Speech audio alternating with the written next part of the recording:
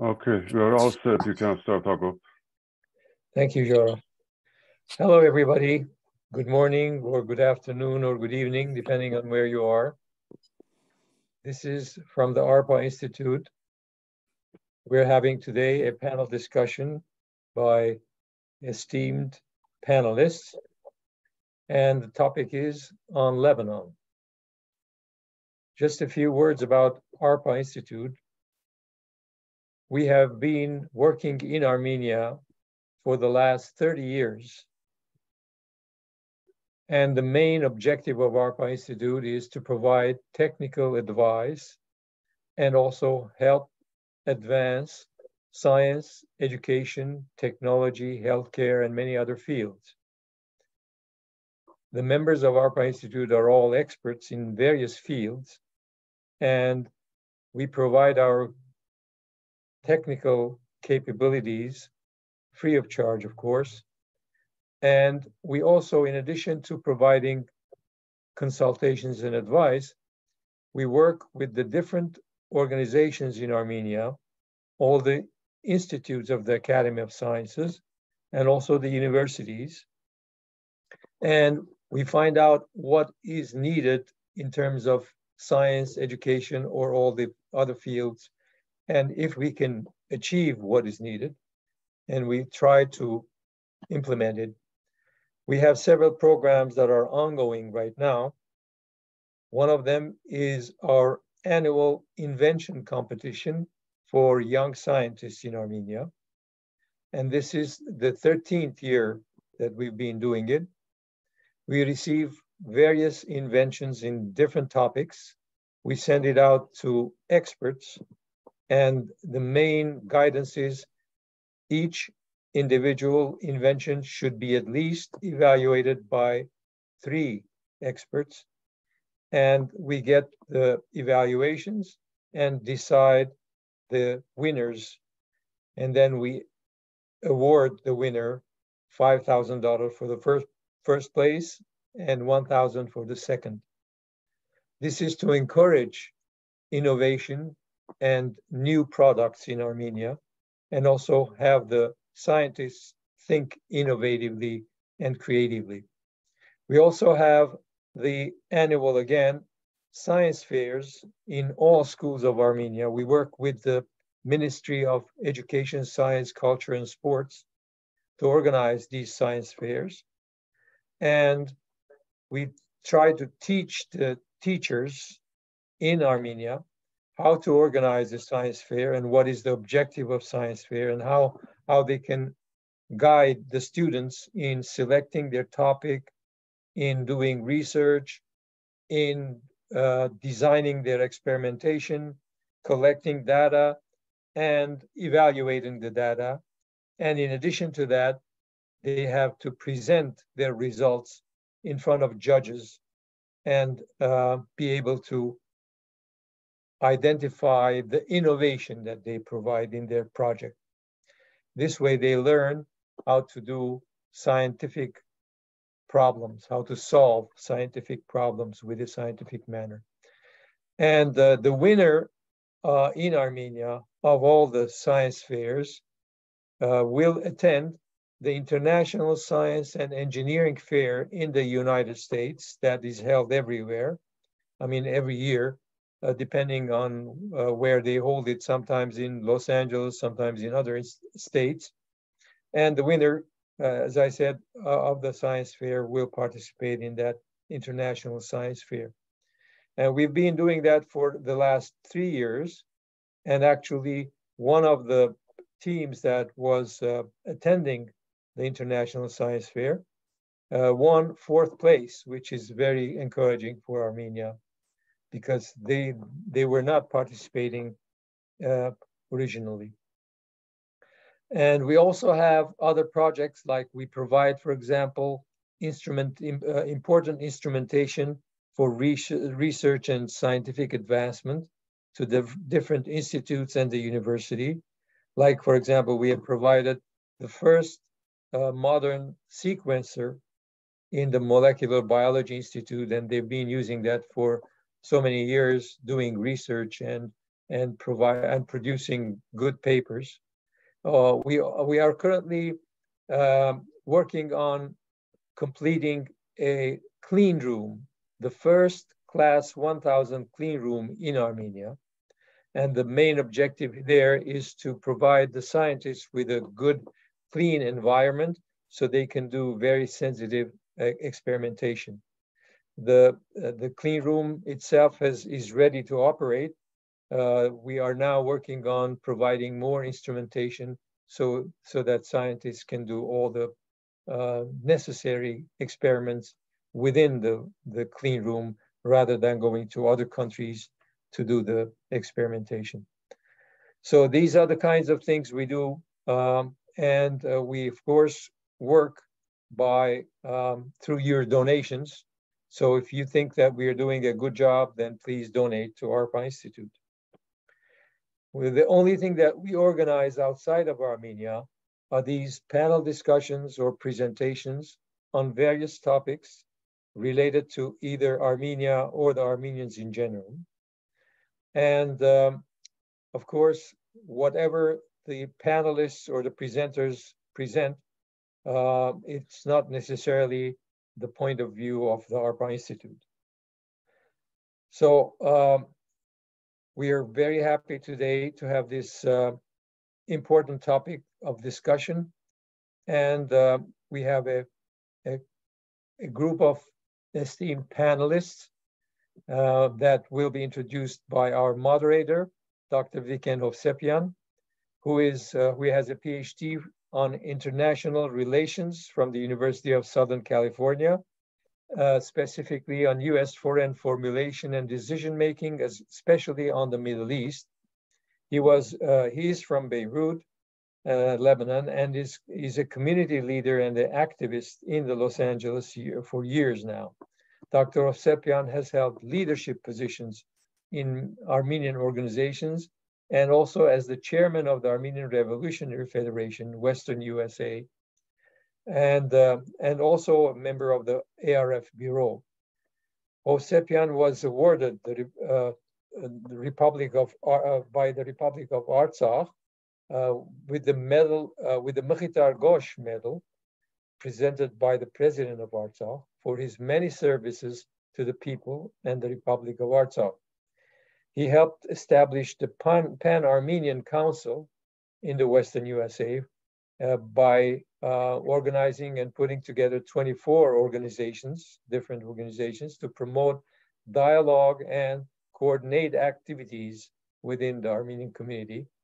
And he was the first moderator of this organization.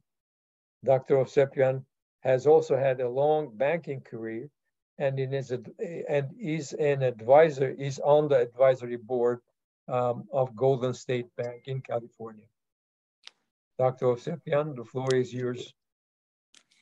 Thank you very much. And depending on which time zone you're joining us from, good morning, good afternoon, or good evening to you all.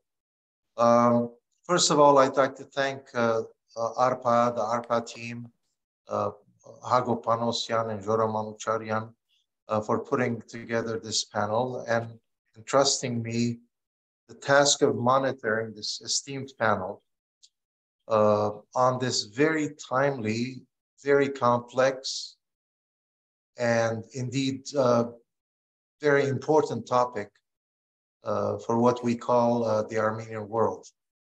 Lebanon has always been an anomaly of sorts with its political system. Its confessional political system has always intrigued analysts. Its day-to-day politics has baffled, really, political analysts. And its fragile economy has truly been an anomaly of huge proportions. For decades, analysts have predicted the collapse of the Lebanese system.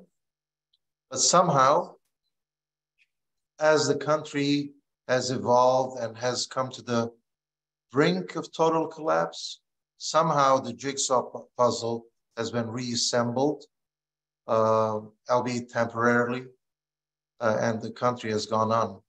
And the last 2-3 years, is yet again telling us the story of a collapse. But will there be an absolute collapse this time? However one would define collapse, or will it come back from the brink? The post-genocide Armenian history basically saw the birth of what we Armenians have called centers of Armenian life. And along with Egypt, specifically Cairo and Alexandria, and Syria, specifically with Aleppo, and to lesser extent, Baghdad, Iraq, Lebanon became arguably the most prominent center of Armenian life. And in this era, the post-genocide era, the Armenian community of Lebanon has been more than just a community. It has been indirectly, through its manpower and through its intellectual input, it has been sort of an architect of other communities, really, because its manpower has emigrated to different communities of the New World, so to speak, and it has been part and parcel of the fabric of these new communities. So now with the pressures of Lebanese environment being what they are, the Armenian community obviously is affected, hit by many ways, economic, political, and this time these pressures, these hits seem to be insurmountable to a certain extent, but are they? So today's panel is about Lebanon, but it's mostly the vantage point, obviously, is the Armenian community and how all of this affects the Armenian community and Armenian life in general. How does it affect diaspora? How does it affect us, and so on and so forth. So without much further delay, what I'd like to do is introduce the first panelist, Dr. Samar Isa. And if you've received the invitation, basically you have seen the bios of the esteemed panelists.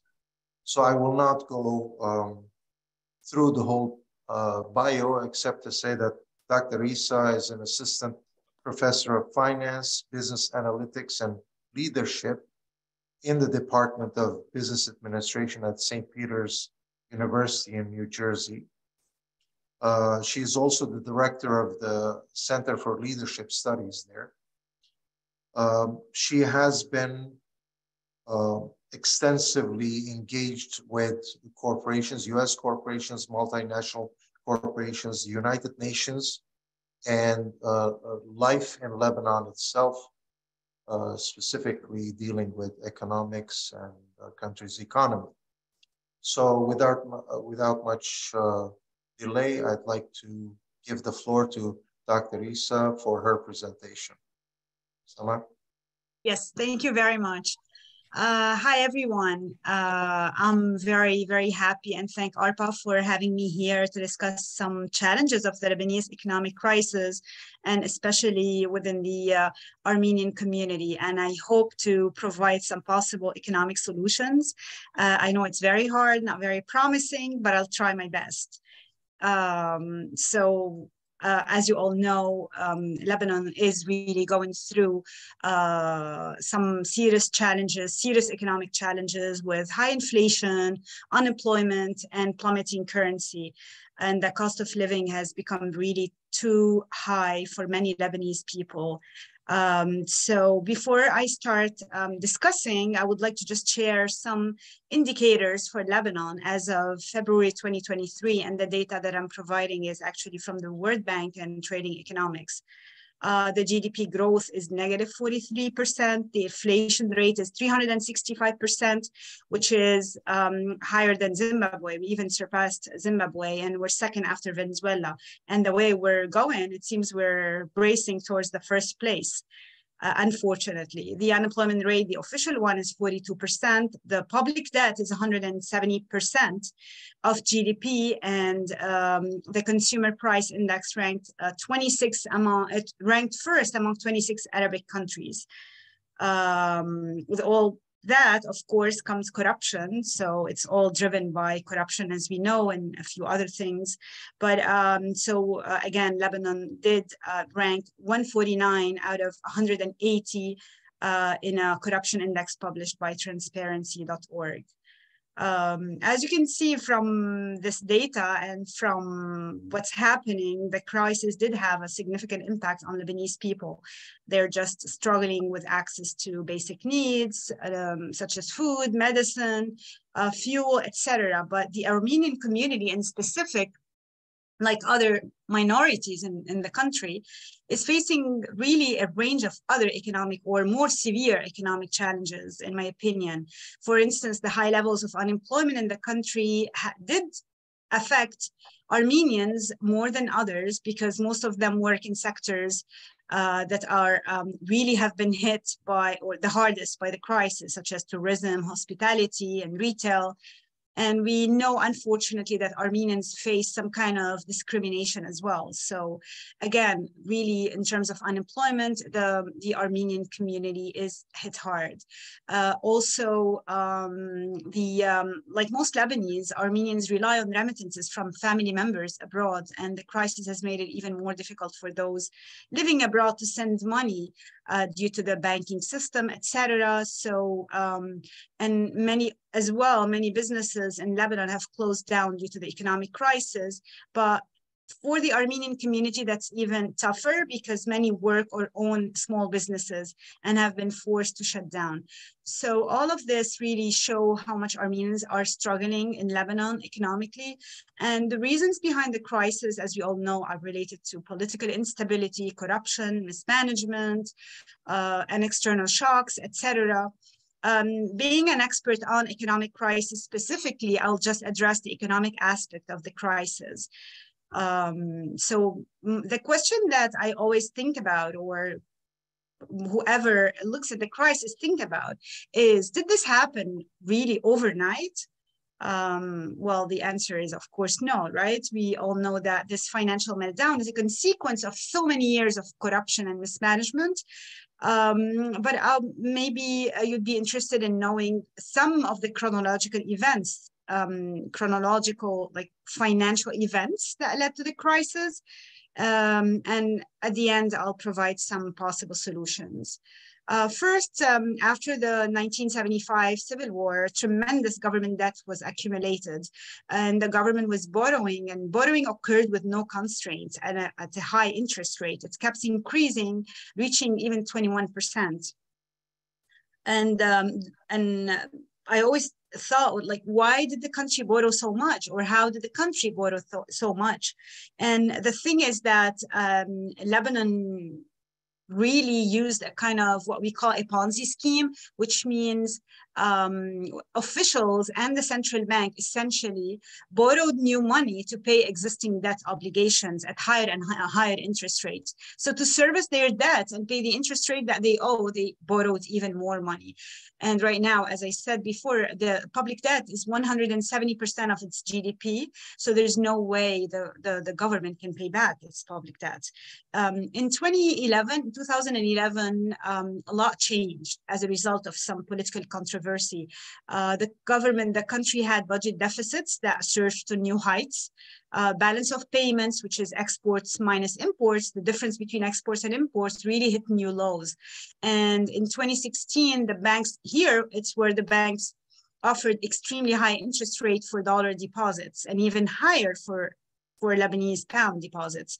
And I remember a couple of years, or 3-4 years ago, somebody from Lebanon, a family member, said, "You have to invest in Lebanon. We're getting 17% on government bonds." And there is no way a government can pay that amount. Like, something's wrong for sure.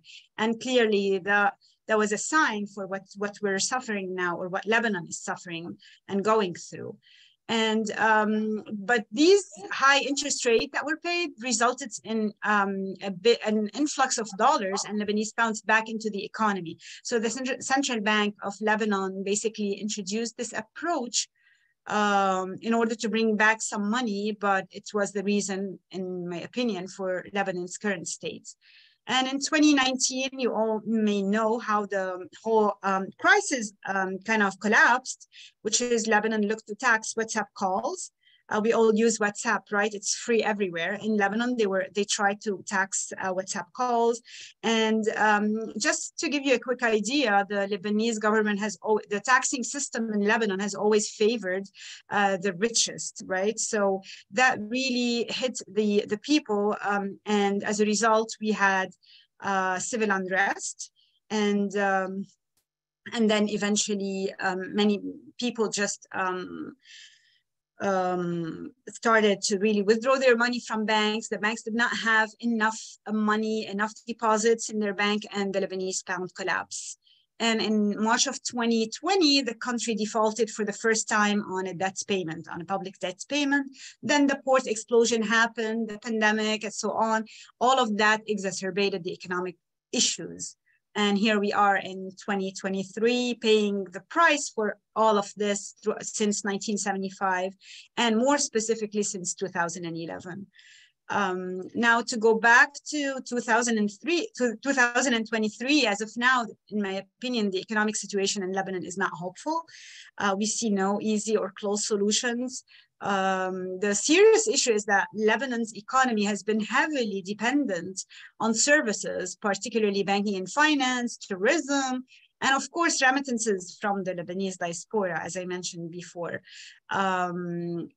Since we have a handicapped government, an impaired banking system, an international community that kind of gave up on us, I feel we are left off with diaspora engagement.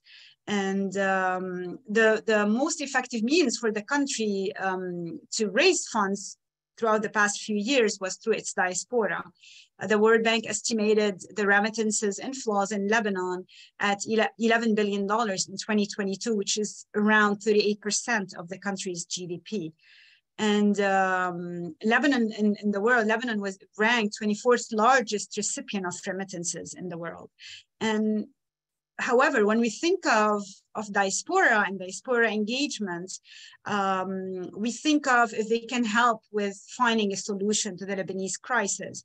I think the answer is no. However, they can make a difference. So the diaspora can make a difference. We have to go beyond remittances and find some kind of systemic engagement for the government. And recently, Dr. Alexander Gevorkian and I launched an international online Lebanese diaspora survey based on his Armenian diaspora survey. And a lot of interesting, we got a lot of interesting results, but out of the 125 respondents said actually they are willing to help in a way or another. So the idea now is that people are ready to help, they are ready to be engaged, how to better target the diaspora. I think one idea could be the government bond or diaspora bond, which is these are government debt securities with investors drawn from the country's expatriates and could generate billions of dollars globally in annual investment. Of course, what I'm going to mention now are long-term plans after gaining trust in the government and in the banking system. So it's kind of the third layer of finding a solution, but we need to have a government first, a president, and then go beyond to kind of experience these options of economic solutions. Another way for Lebanese diaspora to help is by creating some kind of markets for products manufactured in Lebanon and strengthened bilateral trade flows. And during the crisis, a lot of people have done that. And it seems it's growing. There's a lot of potential.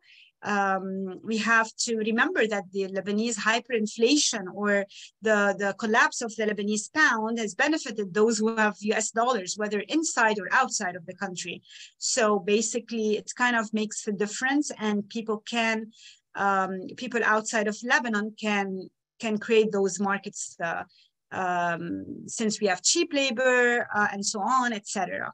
Another option exists through diaspora direct investment. Again, no one wants to invest in a country like Lebanon at this point. However, if once we have gained some kind of trust, this would be the place where people can make some money. So it should be attractive. It's the diaspora direct investment refers to direct investment from companies connected to diasporas in productive activities.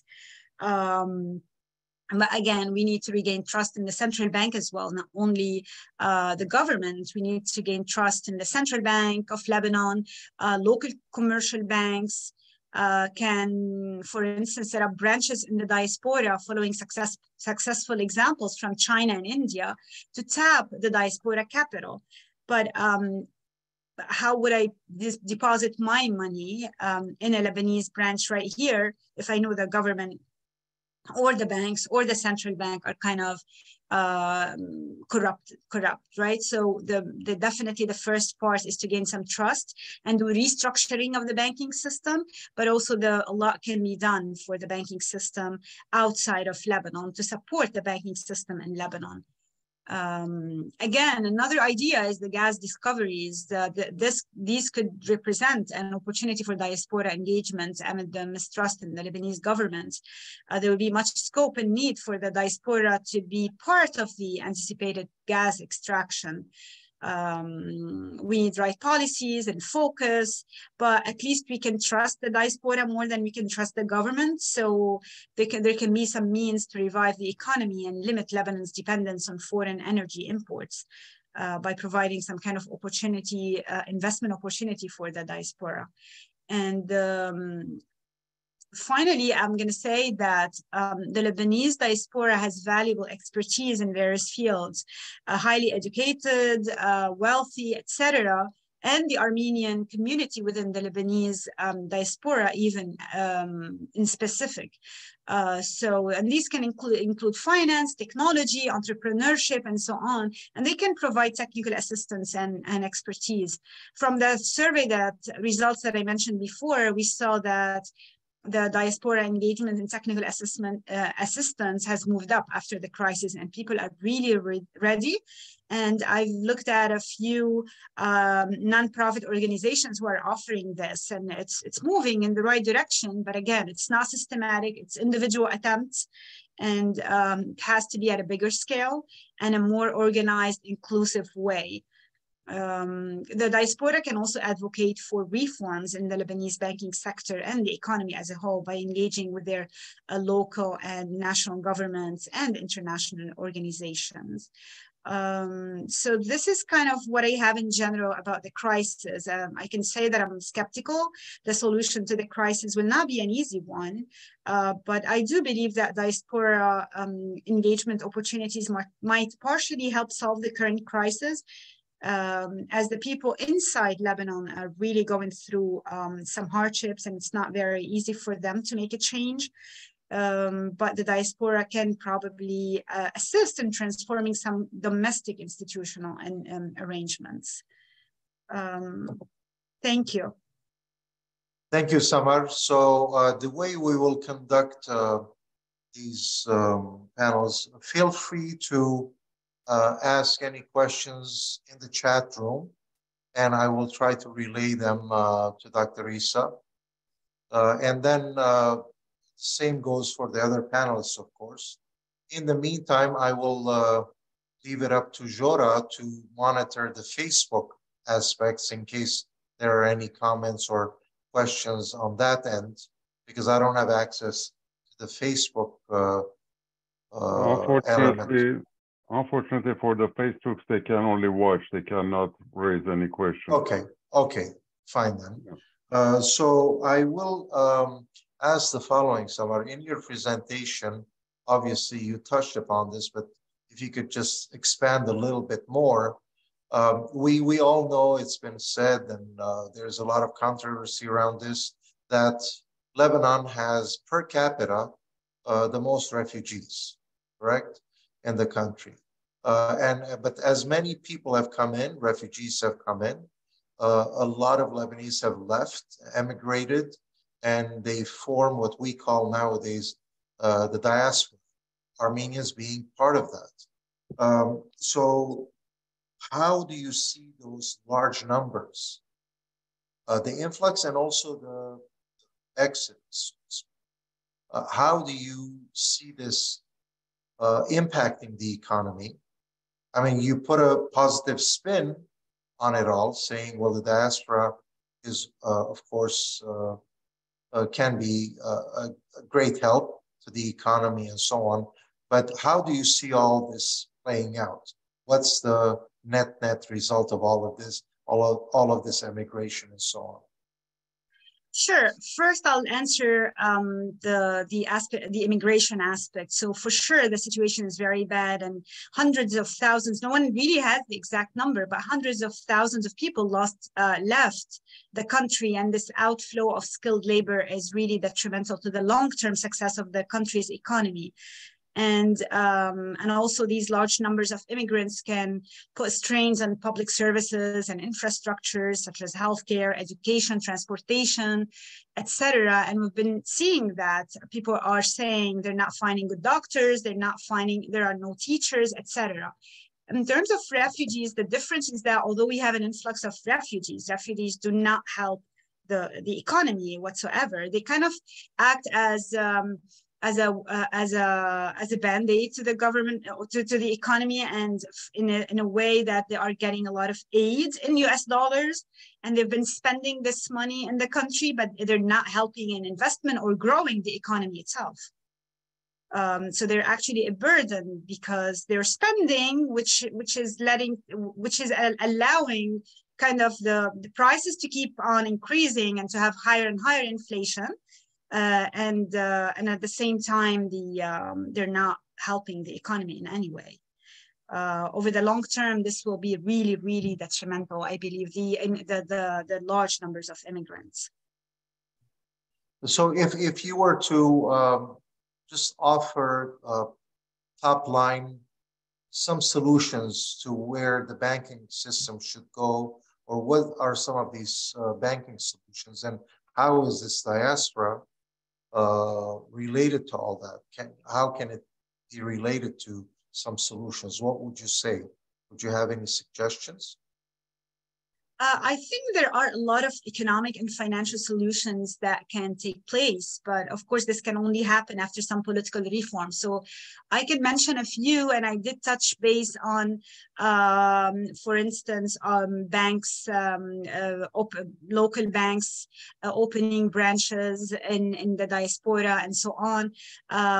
Again, this all seems like surrealistic if taking considering the political situation right now, but hoping that things are going to go in the right direction and things are going to be better. We can think of, for instance, the first one for the government could be debt restructuring. So the Lebanese government can work with international creditors to restructure its debt in a way that makes it more sustainable and manageable. And that could involve reducing interest rates, extending repayment schedules. We can't keep on defaulting on public debt for sure, and some kind of debt relief measures. In terms of the banks, the Lebanese government, once we have one, can work with the central bank to restructure the banking sector, which is characterized by the presence of many small and medium-sized banks. But this could involve measures such as mergers and acquisitions, recapitalization of weak banks, new regulations, and so on. The way the banks are functioning right now, they're mostly closed and no one can withdraw their money from them. They're not really banks. They suffer from even the most fundamental characteristics of a financial institution. So this whole banking system, impaired banking system, needs to be restructured. Okay, thank you. And Doris Magerdichan is asking, along the lines of what you already covered, of course, but she's asking, how about the foreign banks opening branches in Lebanon to receive diaspora money? That's very interesting. That's a very valid question. Well, just so that you know, a lot of major banks in Lebanon, such as Bank Audi, Blom Bank, and Franceman, they have a huge part of their. No one knows that, but they are part of Western banks as well. So Goldman Sachs owns 25% of a certain bank, and especially Bank of America and Goldman Sachs do own a large percentage of that. And I agree that we need an alternative to the existing banking system. No one trusts these banks anymore. So there could be some kind of reconciliation. Instead of having so many banks, to be a few banks working with Western banks to kind of gain some trust. And I think the problem is that we don't have right now in Lebanon some qualified officials who can really, and it's somebody else is going to talk about that, but it's very diverse opinions, and that's the problem. So, but I do think that it's an idea to just have some kind of Western bank, and it's happened in many other places where you have branches of HSBC or Wells Fargo or Chase or whatever bank you want to mention, functioning in a foreign country. Okay. There are a couple of questions related to corruption and so on. What I will do, I will defer these questions to later on, because our other panelists, specifically Dr. Keshish and Dr. Sanjan, are going to touch upon elements of this. And of course, we all know that corruption is not just economic in nature, it's very much intertwined with political aspects. So I will leave those to the end discussion. And what I'm going to do now, I'm going to introduce Dr. Keshishian as our second. Thank you, Dr. Samar. We're going to have Dr. Keshishian as our second panelist. And of course, like I said, if you receive the invitation, you have the full bio. I urge you to follow that. But he is, Dr. Keshishian is a political scientist and has been formerly with the Rand Corporation in LA as an analyst. He is a non-resident senior fellow at the King Faisal Center for Research on Islamic Studies in Riyadh. He is the author of some 19 books.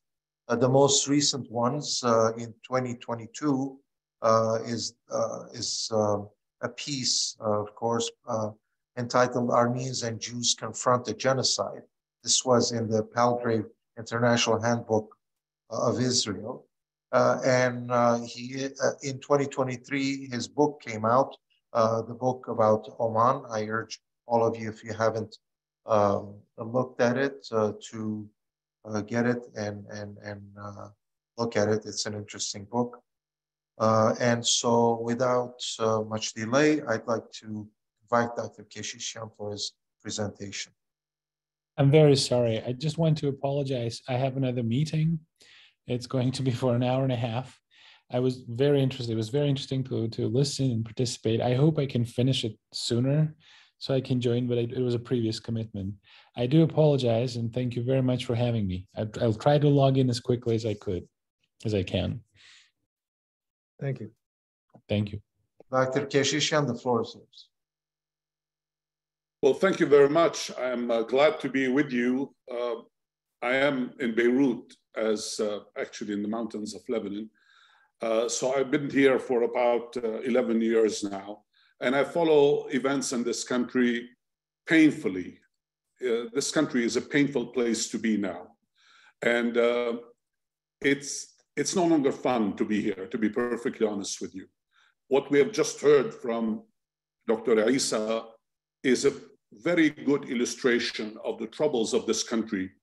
And if I sound pessimistic in my remarks, you will only appreciate that more after what I'm about to tell you. I've divided my talk into 3 points. I want to concentrate on the political landscape of Lebanon, then talk about the social changes that are taking place here. And then the third part is talk about the future of Armenians, if any, in this country.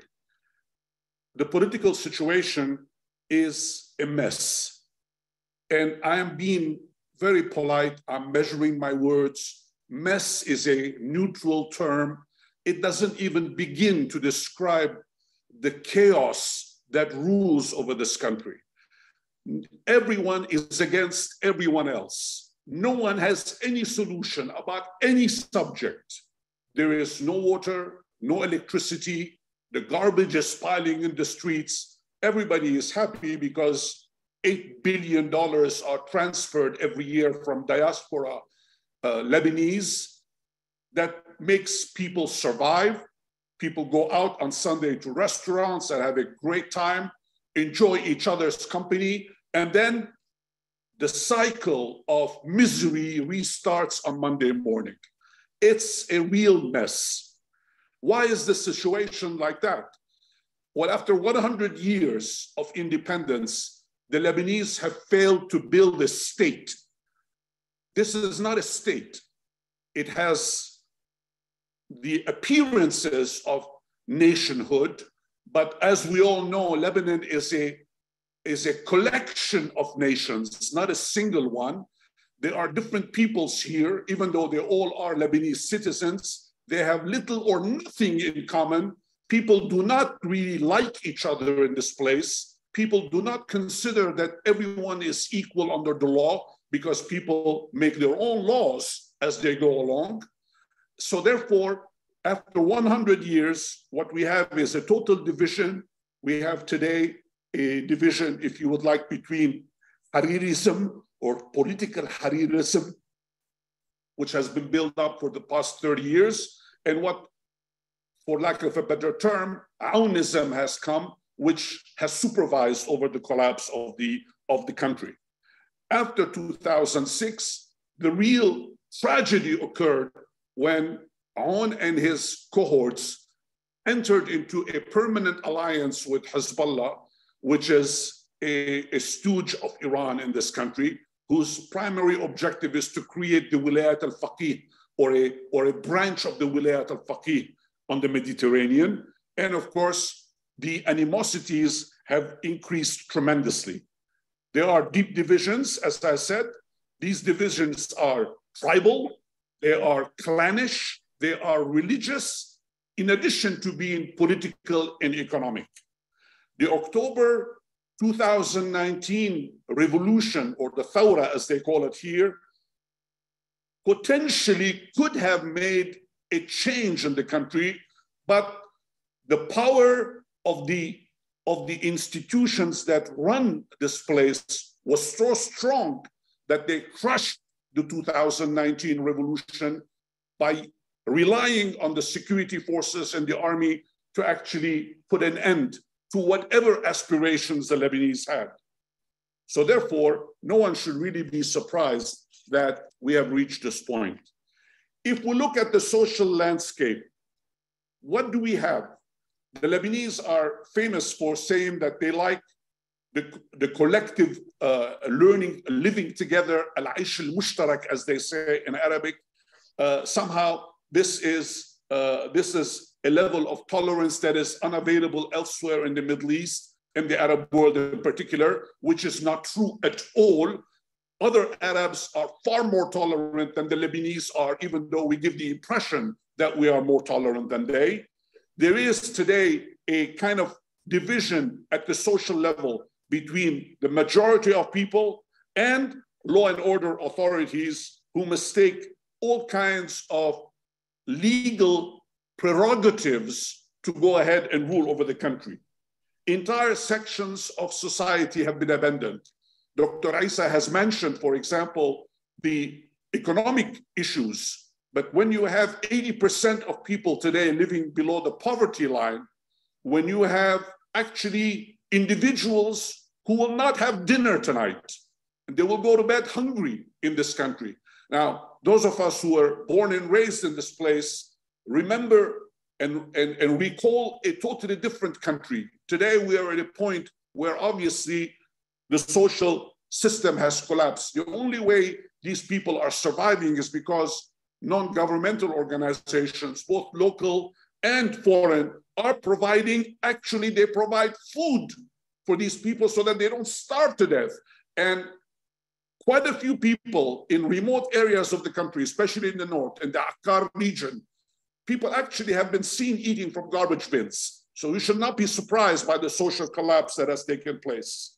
Now, of course, she also mentioned very correctly a very important dimension of what has happened in Lebanon. And I think Dr. Hovsepian also hinted at this, the fact that you have a whole bunch of refugees here. In fact, half of the population of Lebanon is considered to be refugee now. The other day, the cardinal of the Maronite community, Cardinal Rai, has publicly stated that there were 2.4 million Syrians alone living in Lebanon. Let me repeat that number. 2.4 million Syrians alone. We're not counting here the Palestinian refugees. We're not counting the 700,000 or so foreign workers who have legitimate employment opportunities in this country. And you can imagine that, you know, the parity now between natives and non-natives, or if you will like citizens and non-citizens, has almost at 50-50. And the government is not addressing any of these issues. To their credit, I give them credit for this. They are excellent at printing money. Every day, there is more and more money that is being introduced in the country. GDP, as the numbers that we've heard, is already in the tank.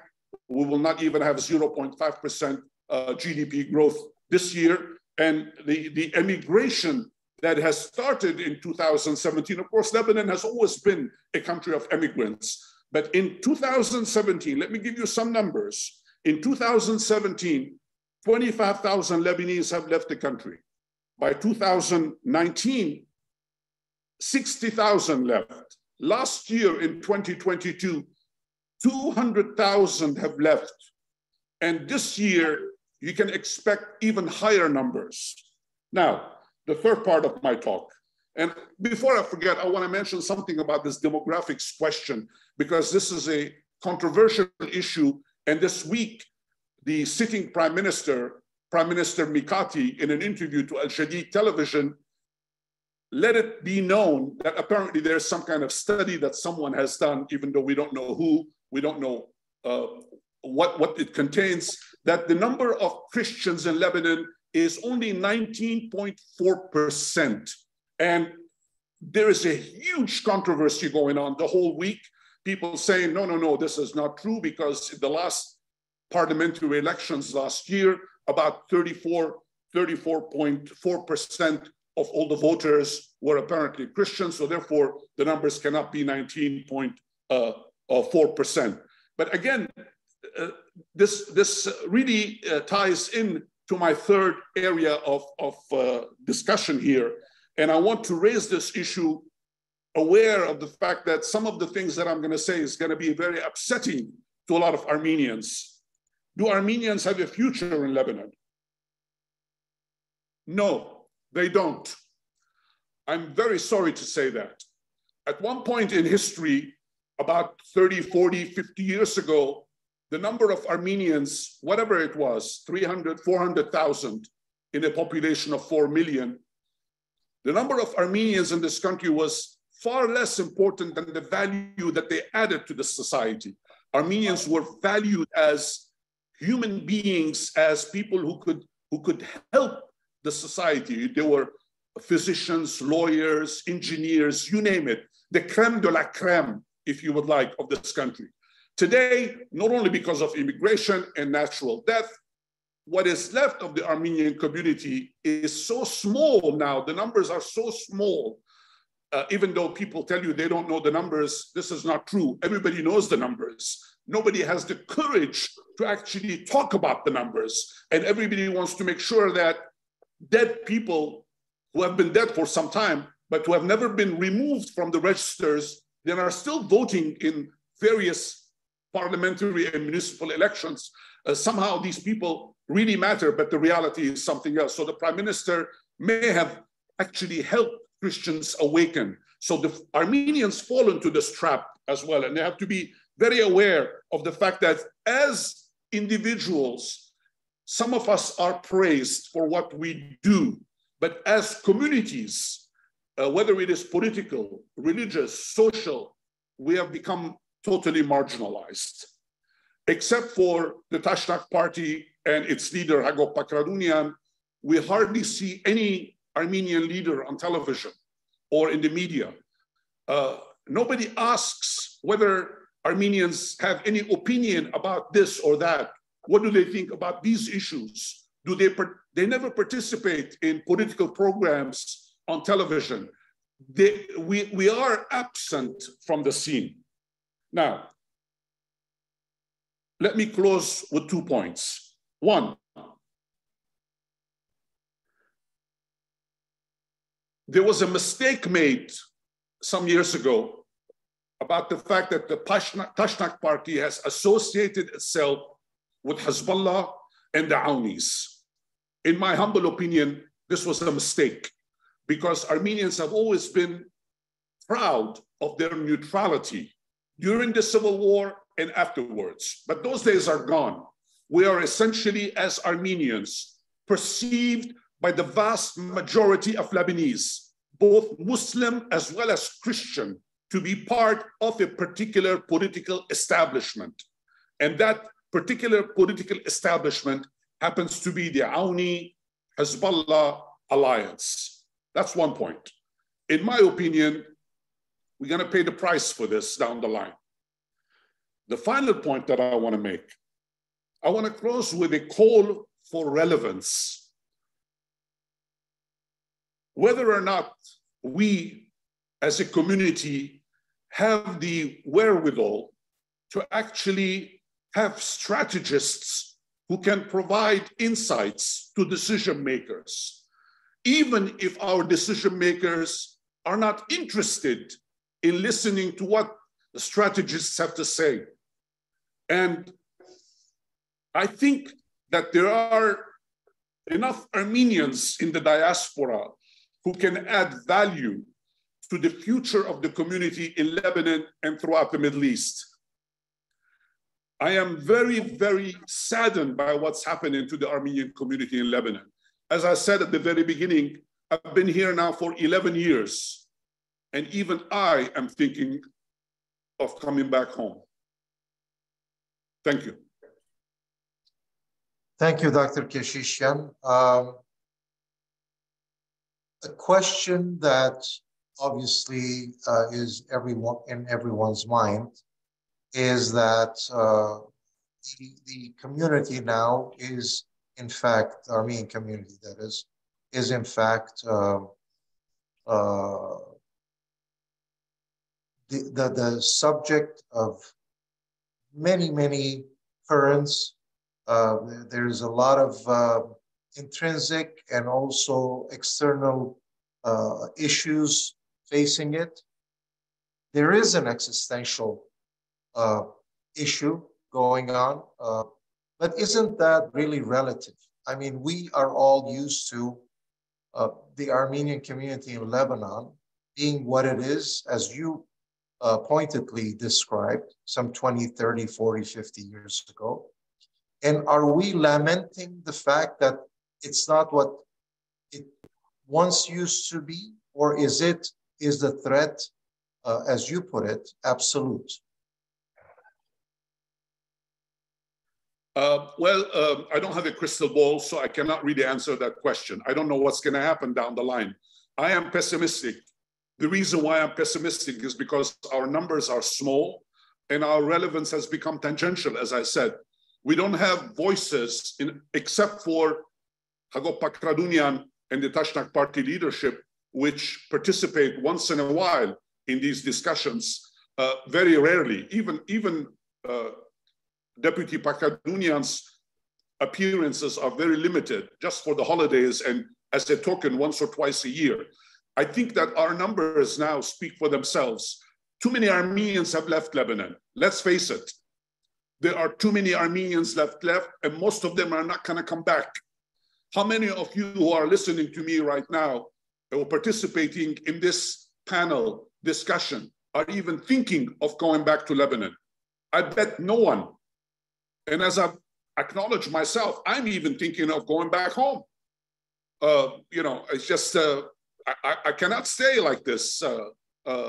And a lot of people are doing this, are saying the same thing. So I don't know what's going to happen in the future, but it doesn't look good at this point. And we should not really bury our heads in the sand, assuming that something is going to change or something better is going to happen down the line. Nothing happens by accident in life. If you want something done, you have to make it yourself. Okay, so also something of relevance to the Armenians and the Armenian community. You came back, at least nap time, yeah, let's go upstairs. Somebody okay, needs to go mute. Go take a nap, and when you wake up, we're Gary, gonna go Gary to see the Artemian, monkey. please mute yourself, Gary Artemian. Okay, so as I was, Jora, can you please mute the person who's not on mute and is, okay. So the question that I was about to ask was something of relevance to us as Armenians has always been the role of Turkey in Lebanon and in general, of course, in the Middle East, but specifically in Lebanon, and how that impacts, if any, in any ways, the Armenian community, our interests, and so on and so forth. And do you think that has any impact on the alliances that the Armenian community, the parties, and so on and so forth would establish with any of the forces in Lebanon, the political forces, that is? That's an excellent question, Dr. Hovsepian, because obviously, because Turkey is a Sunni country, there is an assumption that the Lebanese Sunnis are going to favor Turkey and work with Turkey as much as they can. And in fact, in the north of Lebanon, especially in Tripoli, there are several Turkish NGOs that are very active, providing all kinds of assistance. This goes back several years now. And the Hariri family have been very close to several Turkish governments, received assistance and so on. And last week, about 2 weeks ago, after the earthquake, Lebanese defense forces dispatched about 40 or 50 rescuers, and they've rescued a whole bunch of people, even though about 40 Lebanese, a little less than 40 Lebanese who used to live in Gaziantep and Marash and so on and so forth, most of them died, of course, and they repatriated some of these poor victims.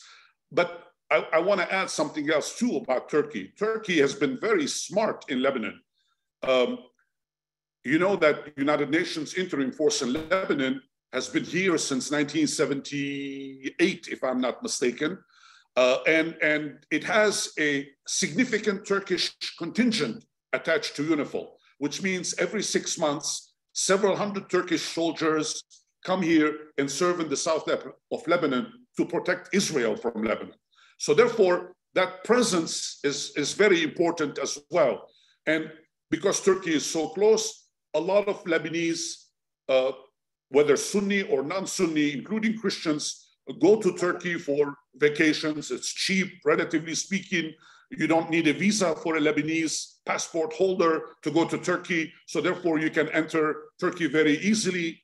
Of course, it's true for Armenia as well. A lot of Lebanese now all Lebanese can now go to Armenia without a visa too. So therefore, you have a lot of facilities that the Turks have provided.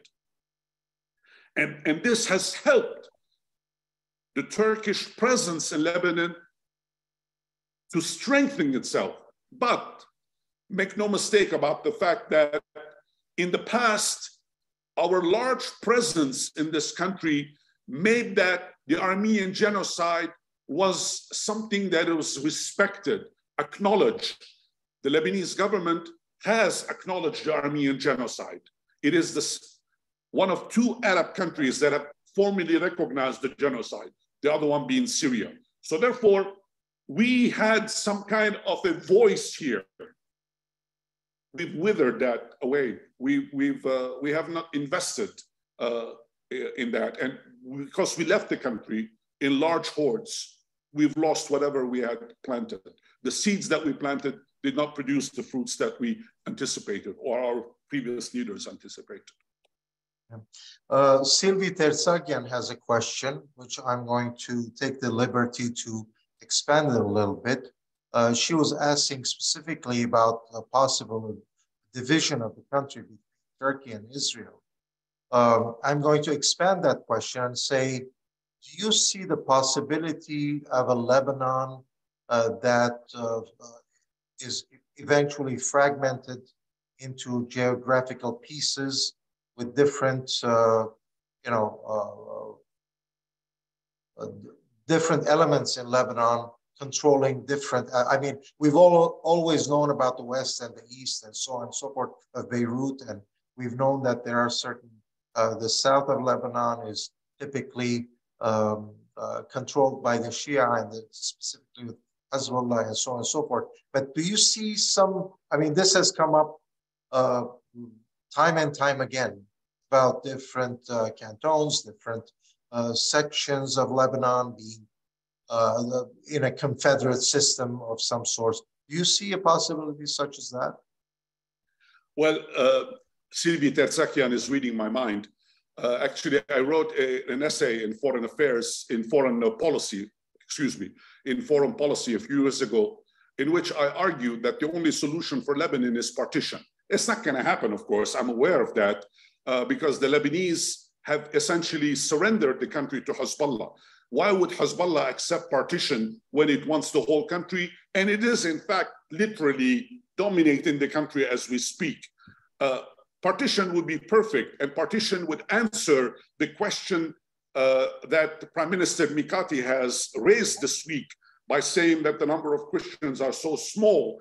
And he is essentially telling the Christian community, don't assume that you're going to have the presidency of the republic, the commandership of the army, and the governorship of the central bank for too long. All three of them are Maronite held, by the way. So if you continue like this, there will not be enough Lebanese. And one of these days, we're going to take these three positions from you. So therefore, partition would presumably mean that Christians would be in majority, perhaps, in Mount Lebanon. Again, as I said, this is wishful thinking on my part and on the part of a lot of people. And of course, people are now talking about a divorce between the communities. And what is the answer for a divorce? Because we have lots of kids and we don't want to get rid of them. Well, we can think of federalism as an option. And people are talking seriously about federalism. But my answer to that question is very simple. Federalism occurs between civilized people. I don't see any here. Thank you. With that note, what I'm going to do is move on to our next panelist. And of course, after we have our next panelist, Dr. Sanjan, and questions to him, then we will come back. And if there is a general discussion, then we'll have a general discussion about all of these aspects comprehensively. So Dr. Sanjan is an associate professor of history and the director of the Armenian Research Center at the University of Michigan, Dearborn.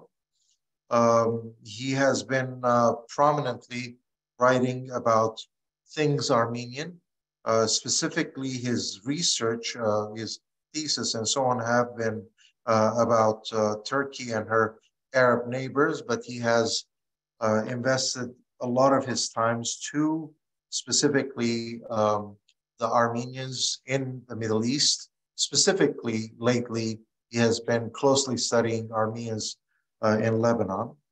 And so I'm going to pass on the mic to Dr. Ara Sanjan for his presentation. Dr. Sanjan.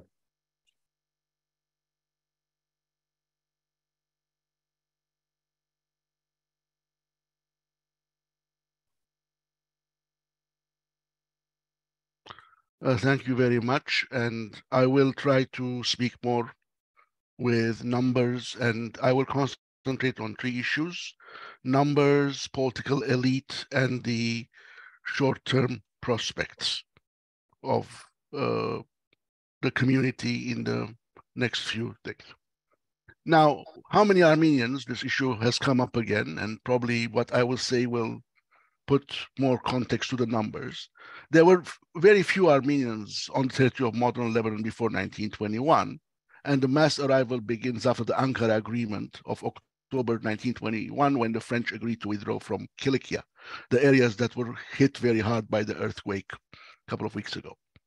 Those Armenians who come into Lebanon and Syria receive Lebanese citizenship in the winter and spring of 1925, the first few months of the year, based on the provisions of the Treaty of Lausanne of 1923. And as soon as that process is over, the French hold the first community-wide census in Lebanon, and the results of them were published in early 1927. And at that time, there were almost 33,000 Armenians in Lebanon, and they were constituted about the 5.5% of the population. Lebanon has only had one census in its modern history, and counting is a very dangerous thing in Lebanon and politically very volatile. And at that time, of course, the numbers were there, and we see that according to that census, Armenian Orthodox, that is the Armenian Apostolics, they called Orthodox in Lebanon, constituted 3.3% of the population of Lebanon, the Armenian Catholics 0.7%, while the evangelicals, the Armenians and the Arab-speaking evangelicals are not divided in Lebanon as a community. They were together 0.9%. And after that, we can see that the number of Armenians is growing, even after 10,000 Armenians moved to Soviet Armenia in 1946, 1947, up until the year 1975, which is the high point. Whatever you read or hear, in 1975, there were probably up to 200,000 Armenians. Certainly not more, probably a little less. And this included also the migrants from Palestine and Syria. And those who came from Syria were in tens of thousands.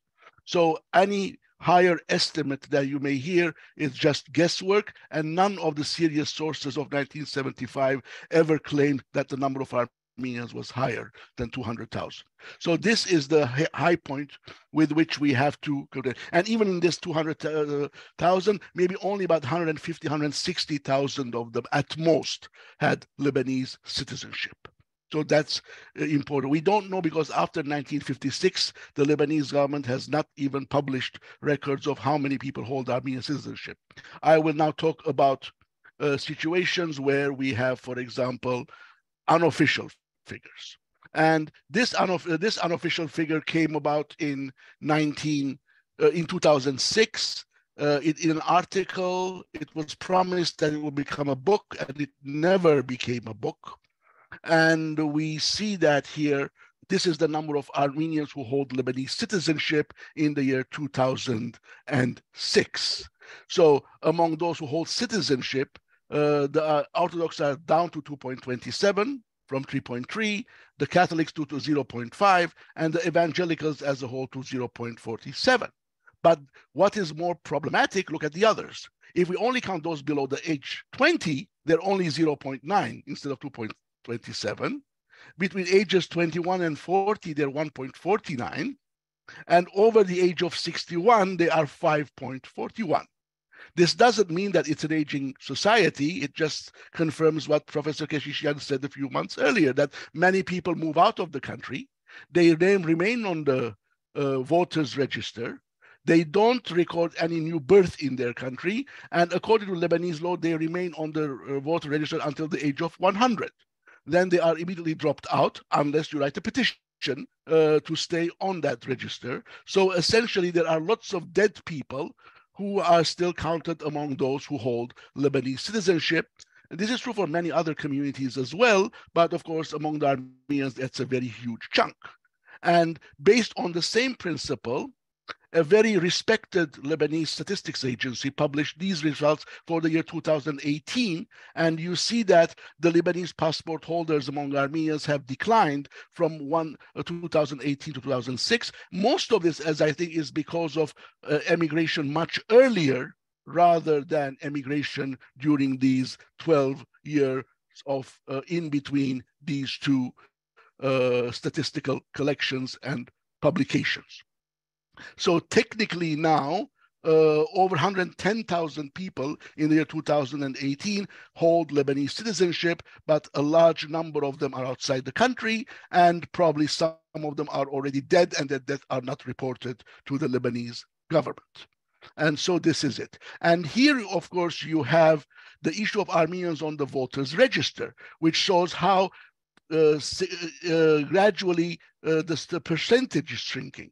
Over the years, as the total number of eligible voters has increased from 2.5 million to 3.9 million, the number of Armenian Orthodox and Catholic voters has remained stuck. In the end, new births are being canceled out by those who have immigrated and gradually are coming out of the voters register in general.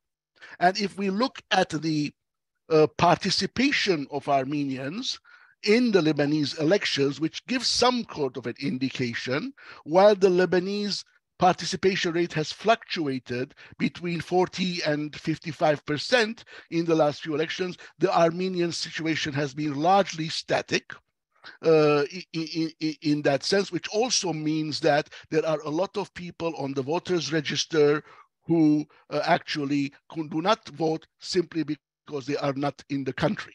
I have checked this. We cannot say that among those Armenians who are living in Lebanon, absenteeism is higher than other communities in the country. So Armenians are as active during the elections as their non-Armenian neighbors, simply they are not in the country to vote for it. Even by shipping in voters from the different areas actually hasn't made much of a difference. A lot of that happened, of course, in 2009, and that's why we have that high 55%. Unfortunately, the main place where the Armenians vote, the region of Mudawwar in Beirut, there was no election race at that time, so we cannot really compare dates.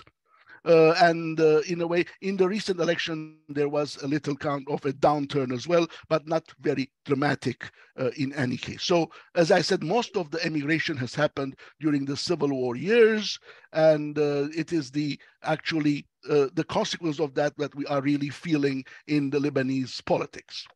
Now, numbers are one thing, but who is actually an Armenian in Lebanon is another issue. Yeah, in Lebanon, being an Armenian or any other member of a community is not a matter of choice. You have to be born into a community. You are registered according to your dad's community. And ultimately, you need that in order to exercise many of your civil and political rights.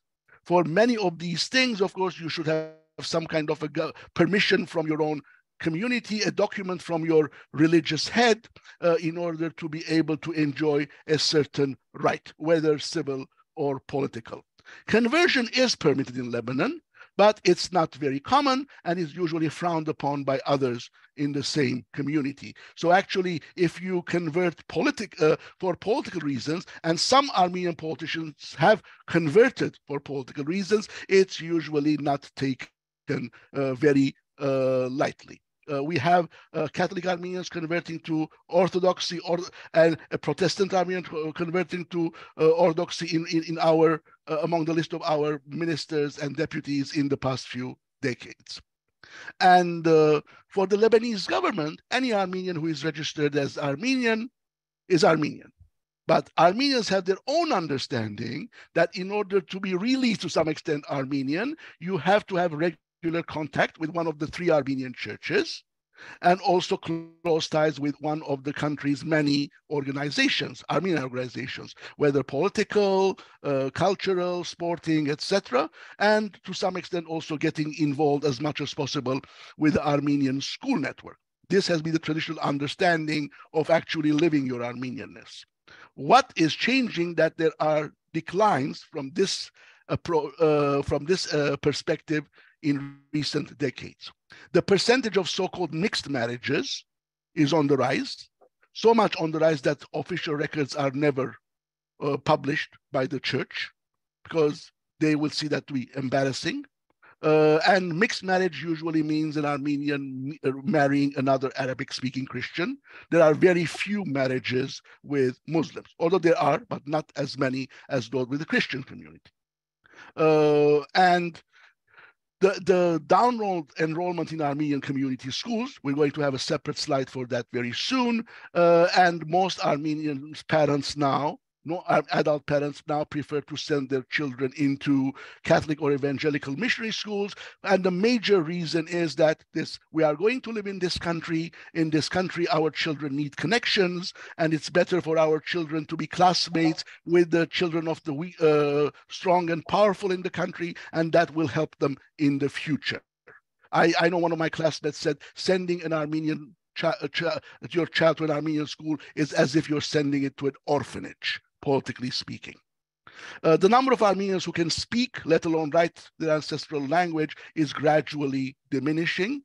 And we now have a community where there are lots of Armenians who cannot speak Armenian, something which was not thinkable very much a few decades back.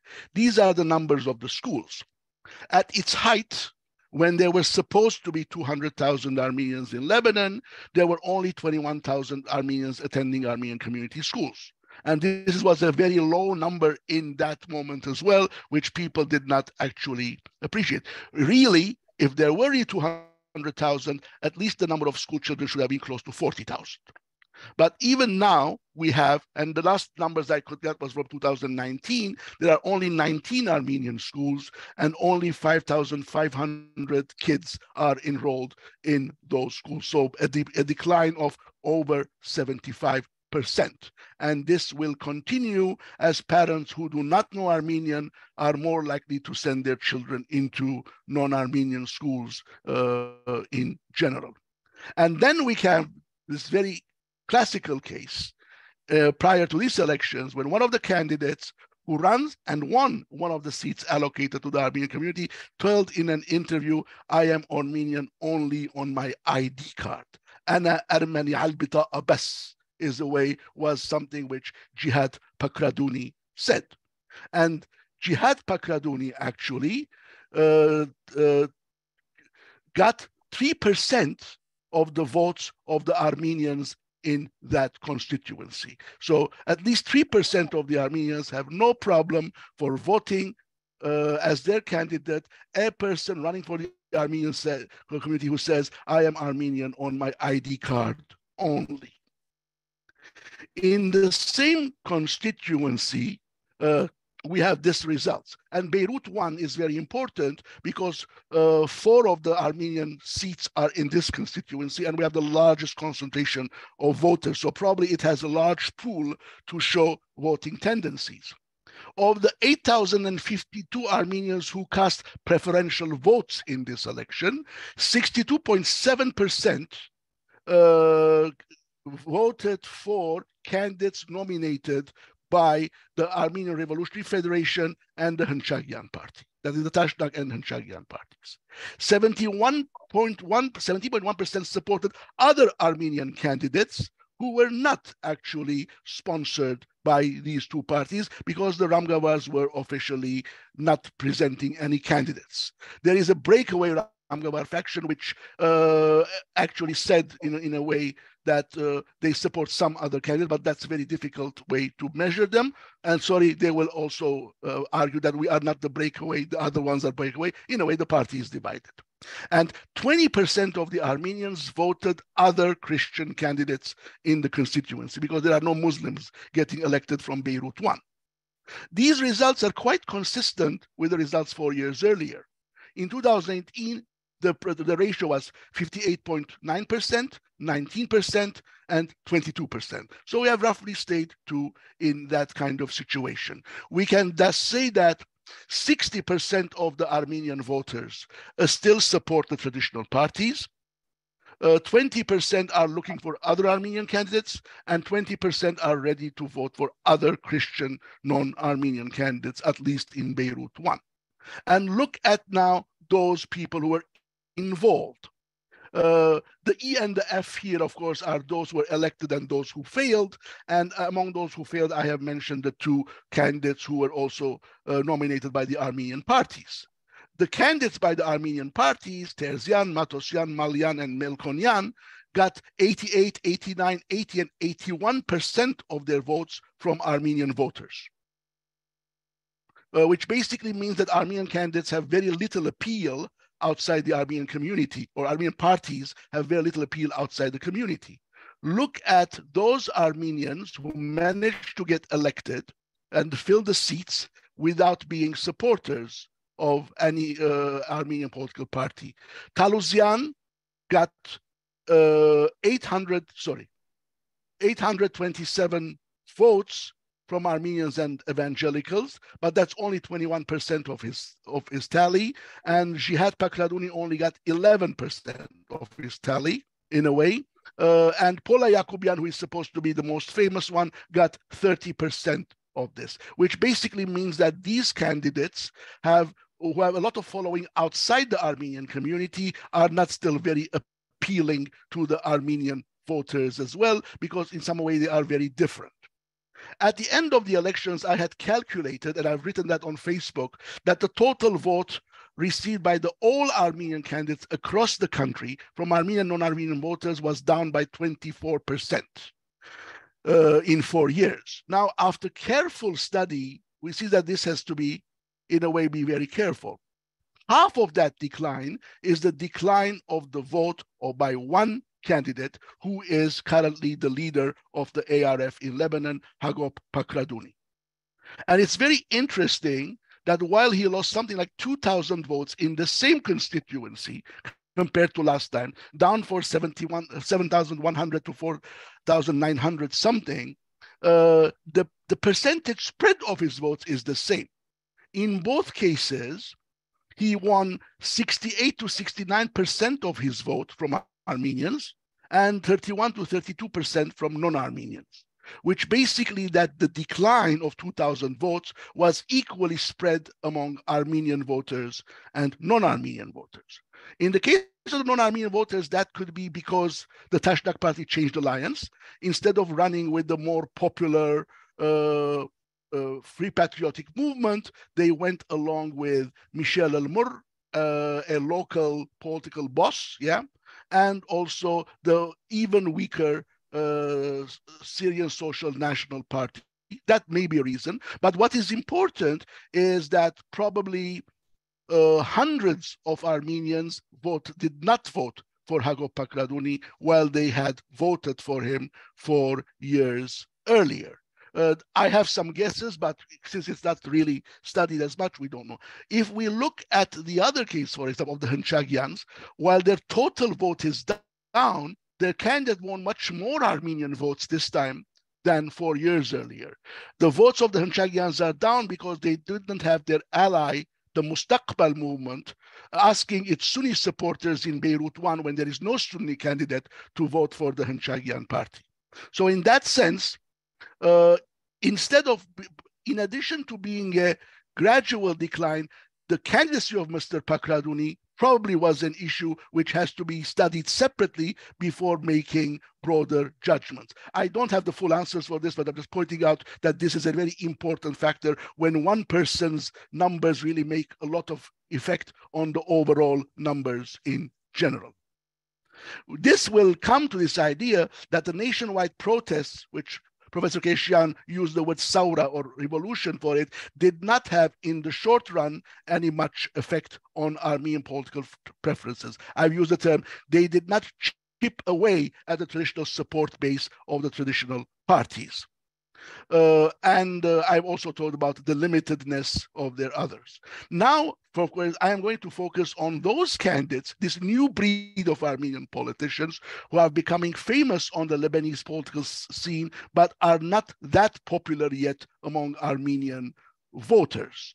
And these are, of course, much more visible on television in a way than traditional Armenian parties. One reason I think the traditional parties do not want to appear much on television is that traditionally they don't want to take sides. Armenians have have liked to live like, keep low kind of thing. I will not use the word ostrich because that has a negative connotation, but they thought that the best strategy, and that's a very difficult kind of tradition to break. It has gone down generation after generation, and it has even affected people like me who are not politicians, and people do not want us to express opinions in public, which may be very controversial, even in our own academic work. So that's something that we should not distance from one to another. So Paula Yakubian comes first. Relatively, she's more popular than the others. I told you that 30% of her vote came from Armenians. She was briefly a member of one of those new parties, the Sabha party, but she left very quickly. Lori Haitayan is another interesting thing in the sense that she didn't run this time. In 2018, he had received very limited number of votes, but 37% of that had come from Armenian. But to be sure, the issue of even trying to lure Lori to run on the Tashnak list in 2018 had been very briefly discussed, according to my thing. So in a way, the Tashnak party does not consider her to be too far away from her. But what is interesting is that Lori is now the leader of a political party in Lebanon, which has two representatives in the Lebanese parliament elected from another constituency. There are a Druze and also a Maronite, which is a very interesting feature. Prior to the Lebanese civil war, there were, of course, significant number of Armenians in the Lebanese Communist Party. They never reached high positions only because of Comintern dictates that the leadership should also be from the Arab majority. So to some extent, they were discriminated against in that sense. But since the end of communist rule in Armenia, there are almost no Armenians left in the Lebanese Communist Party. Why Armenians became communists, that's a very interesting issue to be studied later on. The Phalange party had some Armenians in its leadership, like Joseph Shader, and also Karim Pakradouni, who was Jihad Pakradouni's father. But in essence, of course, again, we cannot say that they were exceptions rather than the rule. It's very interesting that when Joseph Shader filled the Armenian Catholic seat for many, many years, he was never challenged by the Tashnak party. The Tashnak party never ran a candidate against Joseph Shader. Non-Tashnaks did, but all the time they ended up losing in a way. But after the end of the civil war, there was this brief period where Tashnak party dominated everything. And since I'm working on history of the Armenian community's political history in Lebanon, we can say that one track of the history is how the Tashnak party came to dominate Lebanese politics, from very modest background in the 1920s into total control of almost all institutions up to during and in the first years after the civil war. But since then, it has failed in its ability to monopolize the ministerial and also parliamentary positions. And a number of Armenians have filled those positions by representing other political factions. I'm not talking about independence here. The Tashnaks lost the Armenian evangelical seat, and probably they will not recover it again. Some 20 years ago, and also some of the administrative positions allocated to the Armenians, which are usually filled by candidates approved by the Tashnak party. Those, of course, probably will be challenged by other Christian parties who would have now devout members who are of Armenian background to fill those seats, and we may have these kind of people coming in. And based on this, if we look at the Tashnak party rhetoric in the last two elections, the Tashnak party no longer sees the Hanchagians and the Ramgavars as its rivals, which was the case for many, many decades in a way. Today, it sees what it called in 2018 Armenians for a single day, and what it called in the 2022 elections, or those who are outside community circles, as its main antagonists. In the elections to 2022, not only the party said that don't go and vote for these people who do not represent the Armenian community, they are Armenians by name only, and they are not part of the community, but also the Catholicos and the prelates also joined in the same kind of statement and rhetoric, which for me was a bit controversial for a church to say that one of my members does not represent my community, but that's another issue. So just finishing up, I agree that there is a renewed desire for emigration, and a lot of Armenians are also among those who have emigrated or desperately want to emigrate. That's a pan-Lebanese issue, as Professor Keshishian said. And the most acute period of Armenian desire for emigration was after the Beirut port explosion and before the war in Karabakh some 6 weeks later. To be very sarcastic, the war in Armenia was a blessing for the Armenian community leadership in Lebanon because it lessened the tide of people to travel to Armenia. And this is something new. During the Civil War, thousands and tens of thousands of Armenians left, but only a handful of them left to Soviet Armenia. Today, we have definitely hundreds and probably a few thousand Armenians who have moved from Lebanon to Armenia. Just a walk in downtown Yerevan, looking at the names of the eateries in Lebanon from, I don't know, Beirut Cafe, Lebanese Cafe, into something even Al Derwendi Cafe, which is very interesting, you know, a TV character's personality having a cafe in his own name in downtown Yerevan. It shows that there is a kind of a presence. And we know that the community leadership is against any kind of migration. While not said very openly, they are also discouraging migration even to Armenia. However, experience tells us that decisions and, I don't know, exhortations by the party leaderships will not have any effect. During the Lebanese Civil War, the Tashnak parties began to expel these members who actually were leaving. A few hundred were expelled, as far as I know. Only, and at the 100th anniversary of the party, all of them to be pardoned. And then many of them were not even interested to come back to the party fold as well. In the end, people decide based on their own family choices and strategies, and these kind of talk will not really make change. Within this context, of course, just trying to sum it up, the Armenian numbers are diminishing, yes. There are more attractive places for Armenian youth to travel to in order to show their talents than Lebanon. And this idea that Armenians themselves don't to be seen as active actors on the Lebanese political scene because they consider that to be dangerous for the safety and security of the community. These are the reasons that Armenians are at the very receiving end of the crisis.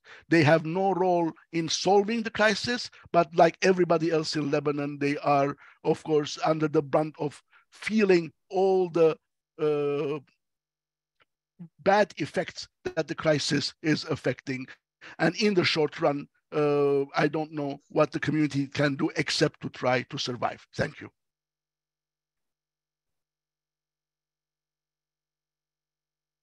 Thank you, Dr. Sanjan. The question I have is the following. As you discuss the numbers, and specifically the numbers of Armenian students in Armenian schools, you obviously were basing a certain trajectory. You're basically suggesting that there is a decline in the numbers, and therefore this talks about decline of Armenian life in general in Lebanon because of emigration, because of other factors. And the question that I have is pretty much in the same vein as the question I was asking Dr.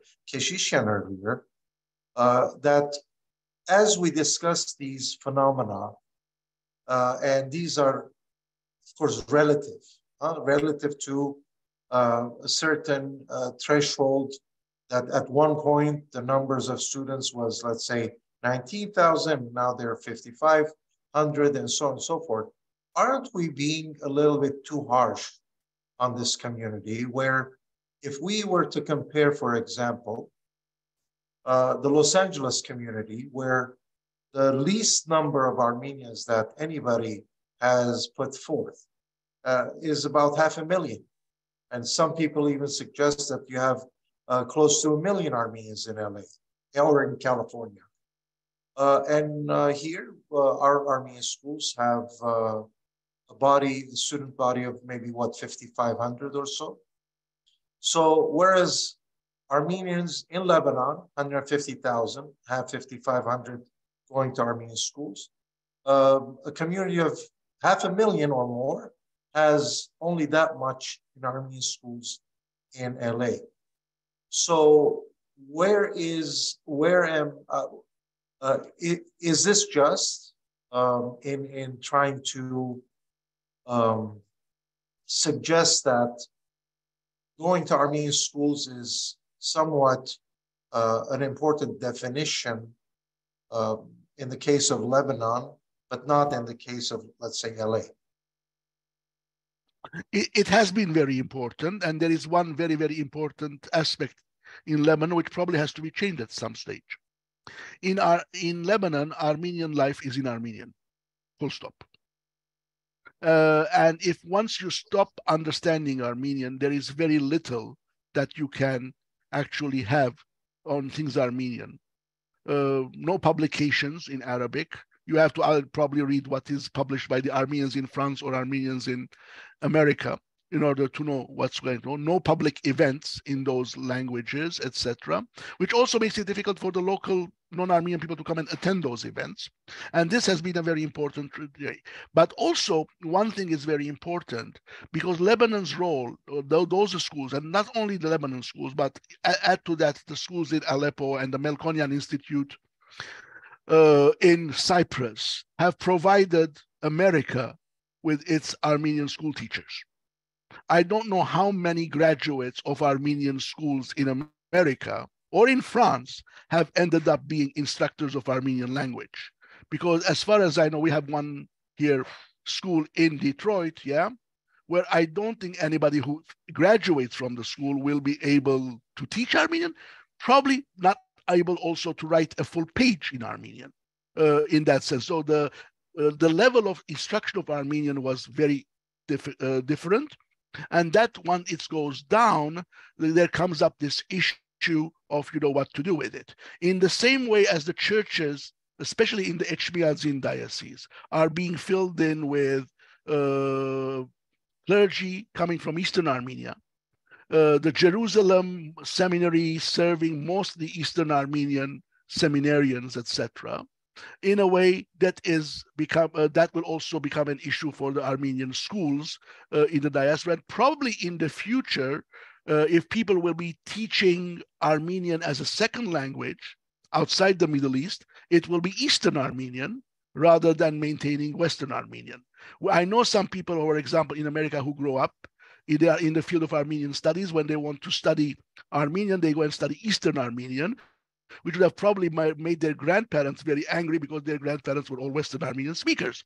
But this is, in a way, an important cultural shift that is happening, and its repercussions will not be only felt in Lebanon. Moreover, those people who are migrating to Armenia are those who are usually the most committed to Armenian causes.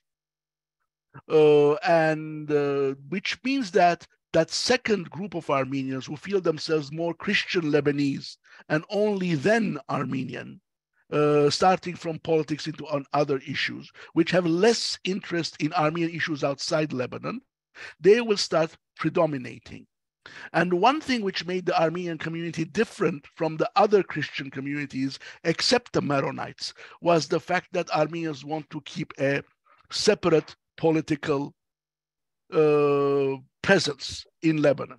The Greek Orthodox and the Greek Catholic communities, much larger than Armenians, are essentially all members of various political parties who are all, without exception, actually led by Maronites. In that sense, they don't have any political persona as a community of their own.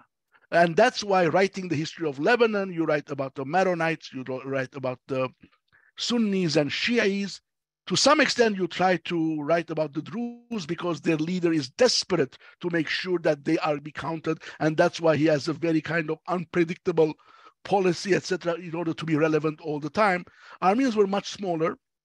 The aspirations of the Tashnak party were not as great as those of the Jumblat clan, among the Druze, but they had lots of similarities. But those numbers are now coming down. And ultimately, as we see, more and more Armenians will be looking towards the leaders of Christian political factions as their sources of inspiration. The Arabic word is al-marja'iyya, rather than to the political clubs of the Tashnak or the Hunchak parties. And that is becoming, in a way. I was talking to one of the Hunchakian party leaders many years ago. He said the number of Armenians who are members of the Lebanese forces, or the number of Armenians who are members of the General House Free Patriotic Movement are as many as those who are Hunchakians. And so, which means that the Tashnak party is the next in the sense. Of course, the Tashnak party is much bigger than the Hunchakian party in Lebanon, but that's also what is really shifting. And we have to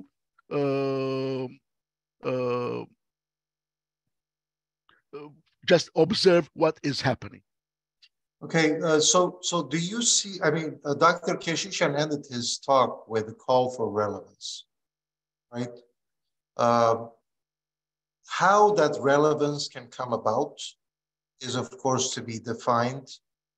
He touched upon some aspects, but the logic, as I understand it, is to become relevant in Lebanese life as a whole, is also the ability to penetrate Lebanese politics. Of course, both of you gave examples where a lot of the Armenian deputies are not on TV, are not in interviews, and so on and so forth. So, but isn't there a correlation of an erosion of Armenian cultural identity? And I don't care how you define that. I mean, in other words, an Armenian who goes to and stays true to his Armenian or her Armenian identity, but goes to Lebanese universities. He or she may not be able to speak Armenian very well, but may feel very much Armenian, and so has a much bigger potential of becoming relevant on the Lebanese scene. Therefore, do you see a conflict here from the traditional way that we have approached these matters and how we've looked at the Armenian community as almost like a ghettoish reality versus another reality, which is the new one? And is it evolving, or is it pure erosion and there's no coming back from it? This is much more than Armenians who don't speak Armenian. It's more about that generation of Armenians, including myself, whose Armenianness does not necessarily pass through one of the political parties. Look, I grew up in a family where it was strictly forbidden for me to go to any club. This was my dad's decision. And he used to say, just tell me, my son, what have the parties done? Of course, very extreme case, except by turning one Armenian against another. I don't want you to grow up hating other Armenians, etc. Now we have a lot of people who are very successful in their fields of life, yeah? And ultimately, the party leaderships are not making use of them. If I can be more critical, I said they are afraid of these people, yeah? Because these people are very successful and sometimes very smart individuals. So essentially, when it comes to decision-making, the methods that used to work in the 1930s, 40s, 50s, and maybe 60s, when these traditions were set, who is a good party activist, who deserves a decision-making role in a party structure or whatever. And of course, in the end, parties dictate who will go to the church assemblies in that sense, etc., is actually being confined to a certain number of people. Having multitude of strategies to bring in different types of Armenians together around certain issues, etc. This is something that the church should do in the first place, or the churches should do in the first place. And then, of course, the political parties should do it. Ultimately, as you know, especially when it comes to the Clerical Catholic state, its room for maneuvering in taking decision-making is very limited. While the Catholic and evangelical establishments are freer than the Armenian Orthodox or apostolic setup in actually the clergy taking initiatives by themselves. So this has to be a very, very important issue, but it will create a very serious thing. By the way, I just forgot to say that in the rest that I will have to thank Rupen Afsharian for helping me with some of the missing data that I put together for all these numbers. He's working for a new publication on the 2022 elections. I will also come in here and refer to another friend of mine, Hrad Chilingirian, who many years ago said something. And I'm thinking that trying to encourage Hrad that let's talk about this and write more about this. Who is the leader in this context and in Armenian communities? Those who control the institutions. And I'm talking here the physical buildings, because all the physical buildings that we have in Lebanon were built up mostly until the 1960s, etc. And they are basically controlled by who are now at the top of the parties.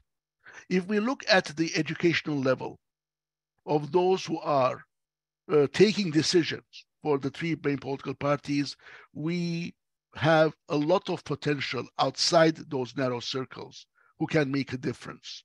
But essentially, these people are rarely consulted on any issue in life, etc. And so at some stage, a mentality among those who lead is very, very important. And unfortunately, as I said, the church itself is, according to its regulations and tradition, very limited role in taking initiative in these issues. So ultimately, we're coming to that aspect of how to define who is an Armenian, yeah? And ultimately to bring those kind of people who do not fit into the traditional mentality, try to help them if it can, to see what their needs are, etc. But essentially very little of this is being done. There's a joke-like thing. There's one school which has lots of Armenians. It is the evangelical school in Lebanon. So much that the number of total students, I'm told, in that school are bigger Armenian schools that any one Armenian school needs in order to survive relatively comfortably if it had that number of students.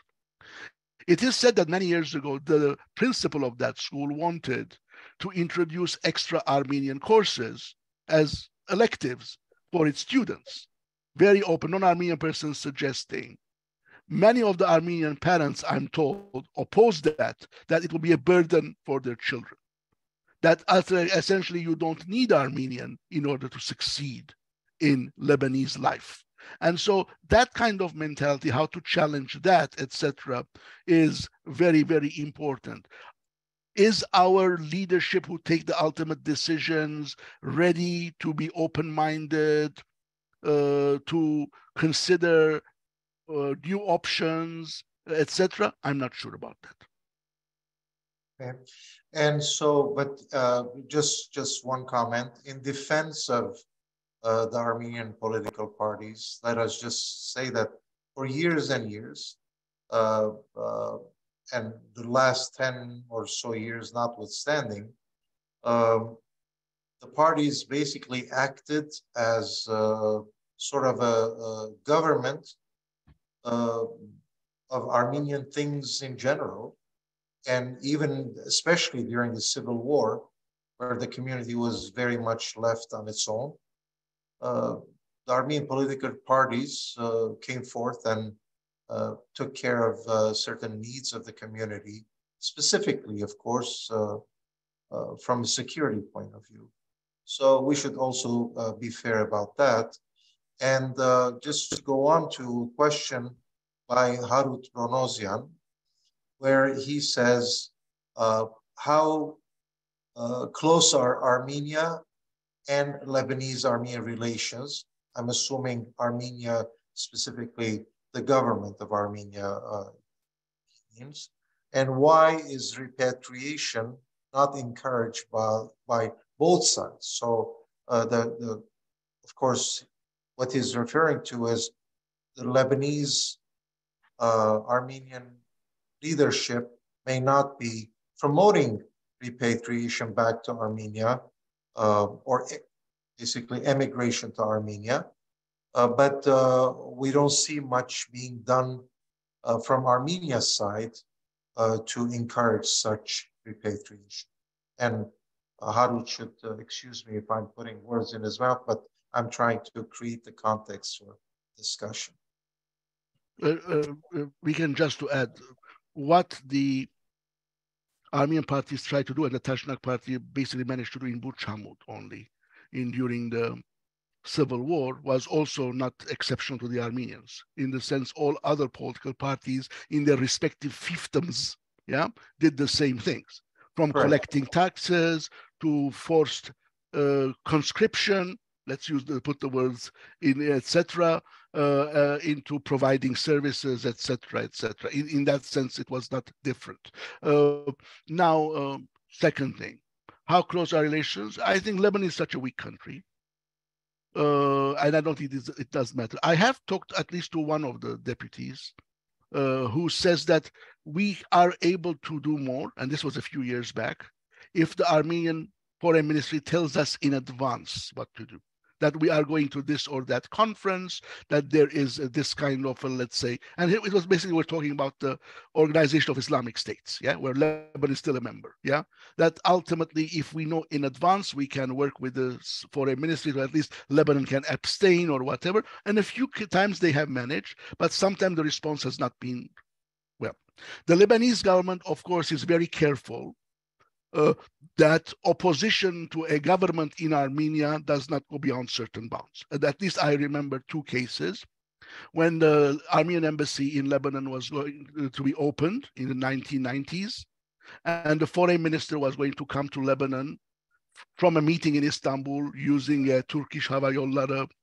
When the Tashnak party actually called for a huge rally in the Burchamut soccer stadium, against it, and the Lebanese government actually banned that in the last moment. When President Sarkisian was going to come to Lebanon during the protocol, something unprecedented happened. The Lebanese president called separately the three political party leaders to one-to-one meetings, and nothing was, of course, disclosed. But since one of those who participated was my classmate, and he's now dead, Vasken, because of COVID. I asked him, Vasken, what did the president say? He said, he just said that, you know that you are angry, but please remember that Armenia is a country friendly to Lebanon, and we want our president of Armenia to feel respected in this country. So this is technically the issue here of the genocide thing. The Lebanese government has always responded and gone to all major events the Armenian government has called. But the unfortunate thing that Christian-only delegations have gone. For many, many years, Armenians in Lebanon have stopped inviting Muslims to April the 24th commemorations. The reason? I've asked them, and this is the answer. We know that the Sunnis are not going to come in advance.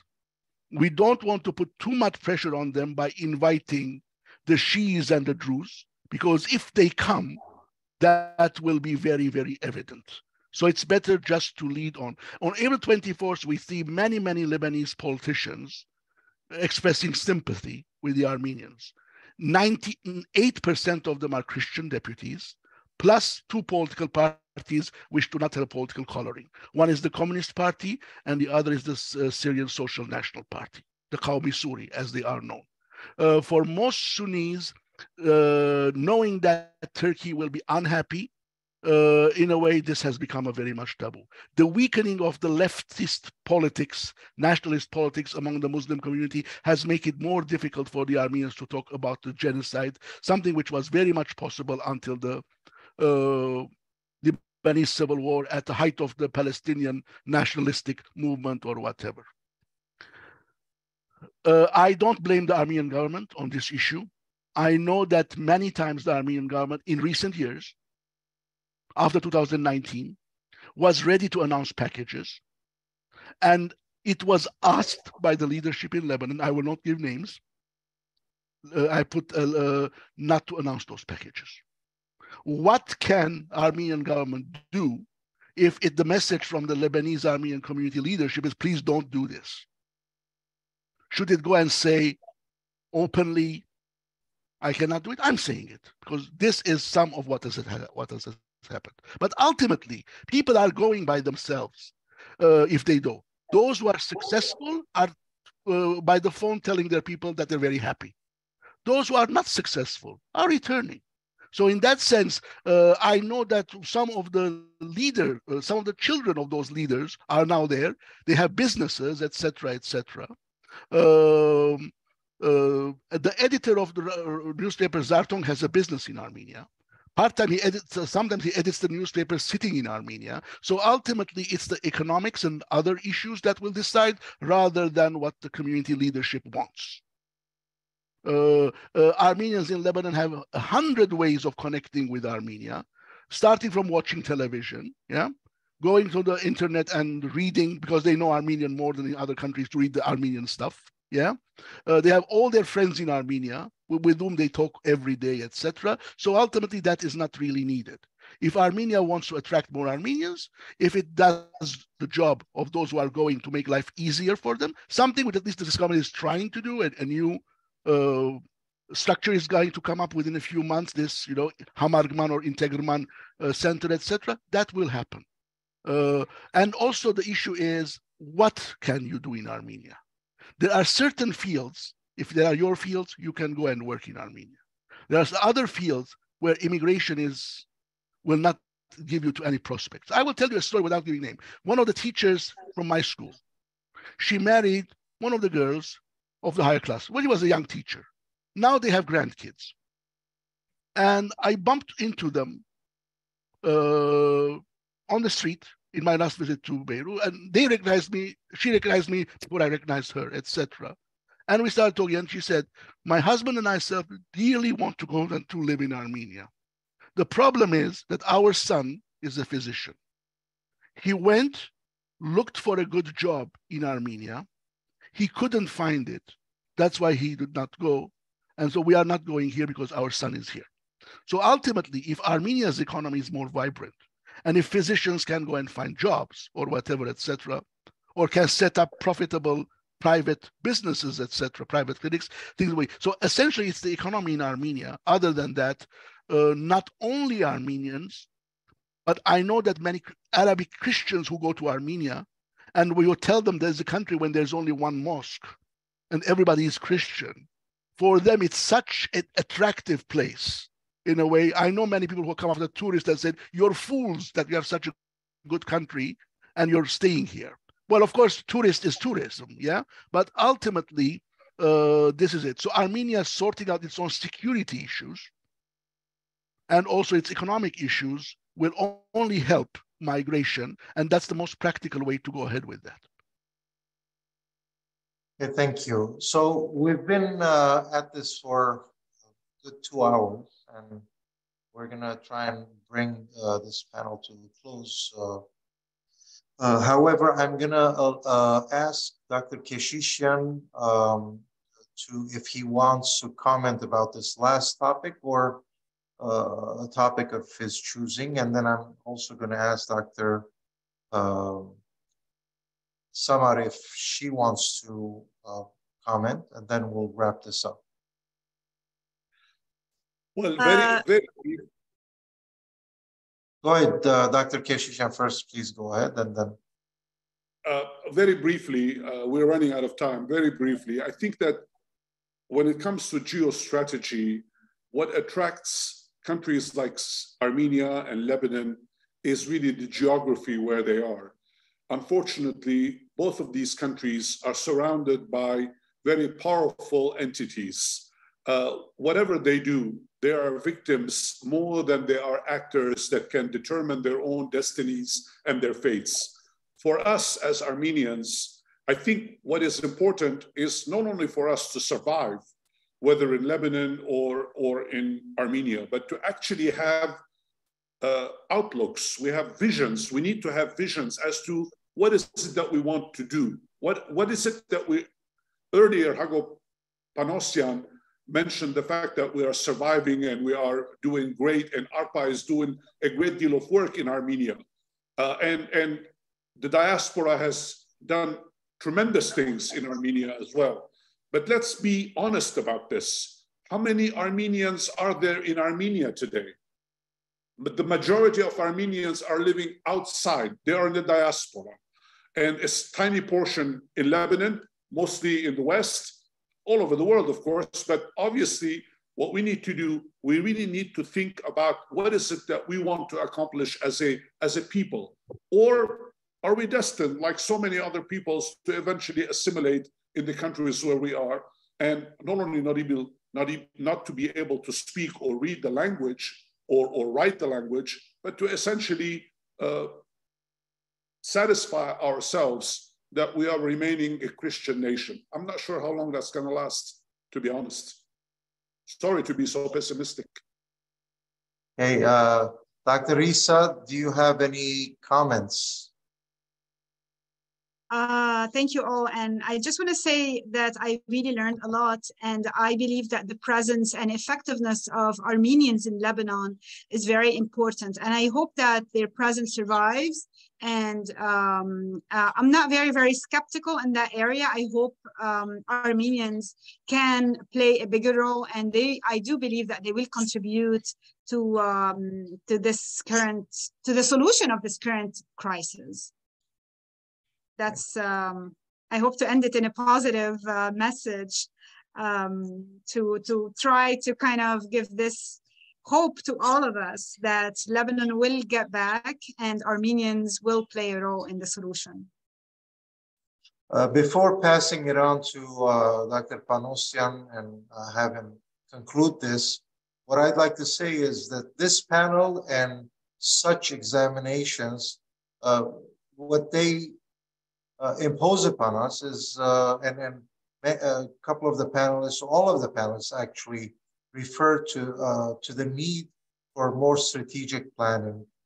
And I think as Armenians, given our limited resources, our modest resources, both from Armenia's side and the communities, whether they're being challenged or the challenges that they bring upon themselves, it seems to me that we need more strategy so that events do happen and they will happen, but that we're to a certain extent ahead of the game, that we know what's coming, and especially when these things do happen, these occurrences do happen, caused by geopolitics and so on, that we have always a plan B.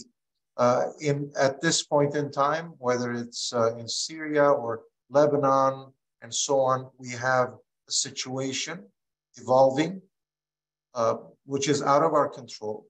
But then we have, on the one side, the concern of the communities, how to support them, how to make sure that they stay vibrant and they are secure and so on and so forth. But also, if there is going to be any sort of emigration, it behooves us, and also this is a task of course, the government in Armenia, to make sure that the emigration ultimately is directed to Armenia and not to anywhere else, if of course we can help it. I agree with Dr. Sanjan that families make their moves based on their own priorities. But of course, there is something to be said about the recipient of that immigration. Where that immigration ends up is immigration to another country, and the immigration policy of that host country is very important. And so, having said that, I pass it on to Dr. Panosyan for his concluding remarks and his closure remarks. Thank you very much, Viken, and thank you very much to the panelists, Dr. Isa, Dr. Sanjan, Dr. Keshishian, for your excellent analyses and presentations. And thank you, Jora, for taking care of our technical issues here. And thank you all for attending. Our next event will be on March the 25th, and the topic will be on political entrepreneurship in Armenia. this is a new kind of subject that has come up lately, that just as there are scientific entrepreneurship or business entrepreneurship, there's also political entrepreneurs who essentially are business people or scientific people, but they enter politics and they do actually become entrepreneurs in politics and change for the better. So that's what we're trying to address in our next panel discussion on the 25th, and you should receive our announcements. And if you like what we are doing, please donate to the ARPA Institute. And thank you very much. We will see you next time.